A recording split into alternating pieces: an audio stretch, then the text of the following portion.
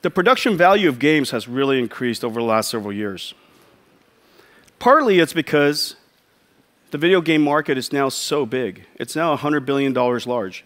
And the game developers, competing for your benefit, competing for your business, continues to make games better and better all the time. The production value of games has gone up. But recently, in the last several years, a second factor has really turbocharged it. And that second factor is the fact that all of the game platforms in the world, game consoles and PCs, are now based on one unified architecture, one basic architecture. It is all exactly the same architecture as a PC today.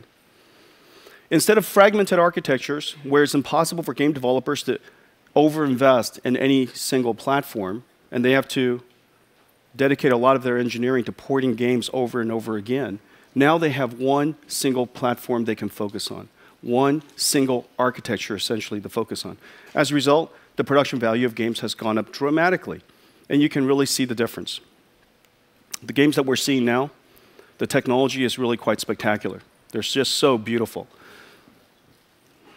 Physically based materials, photogrammetry.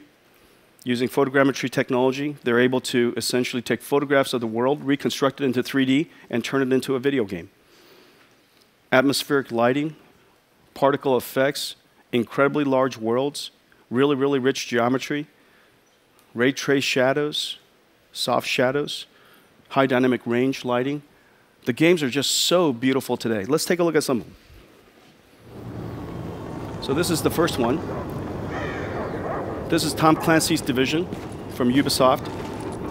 I mean, you would think that you're walking downtown New York. Okay, maybe 10 years ago. It's cleaner now. The snow looks like snow. The snow falls like the snow would. The materials are physically based, and that's why they look so realistic. The animation is fantastic. The amount of geometry is just enormous. High dynamic range. You would think you're looking at a photograph. And so imagine doing Project Ansel, NVIDIA Ansel on this, and you can capture all kinds of beautiful moments. Okay, let's take a look at another game. This is Lara Croft. Lara to all of us. We know her by her first name. This is Tomb Raider. Physically based modeling of materials. The geometry is so rich, based on photogrammetry. High dynamic range lighting. Volumetric lighting. You can see the light pierce through the atmosphere. It's just really, really beautiful. Just the amazing amounts of detail that we see in games today. Let's take a look at another one. This is Electronic Arts, Mirror's Edge. Look at the way the reflection is working off of the floor. You can really sense the roughness on that floor and the polish, I guess the ripples and the polishness of that floor. They're everywhere these days. The lighting is just beautiful. The indirect lighting is amazing. Now you're outdoors, you got high dynamic range. The reflections in this game is particularly amazing. Real-time environmental reflection off of the water. And this is how they do it. Okay? That's terrific. Thank you. So,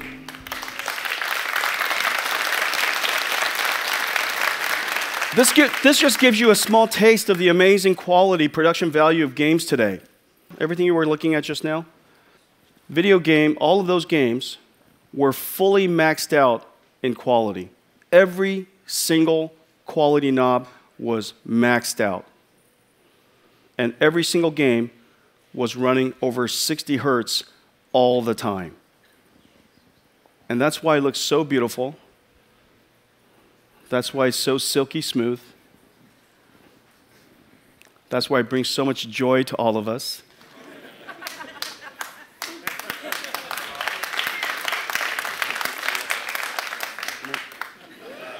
Just makes you smile. All of those games were running on the NVIDIA GeForce GTX 1080.